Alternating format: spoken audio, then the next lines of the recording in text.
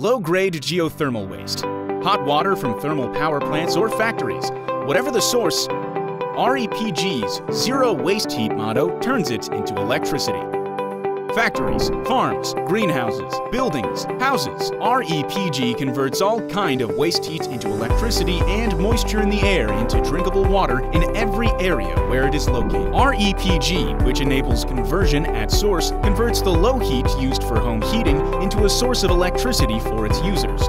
While consumption continues, in parallel, energy harvesting is achieved by RePG. Thanks to the micro-modular system, parallel and serial connections can be created, hundreds and thousands of kilowatts can be generated, and more campuses can get electricity. RePG, which provides a historical efficiency by converting waste heat above 50 degrees Celsius in the environment into electricity generation, can generate electricity with a temperature difference of 30 degrees Celsius. In cold climates or seasons when the air is 0 degrees, hot waters above 30 degrees are a new source of energy for countries and the world.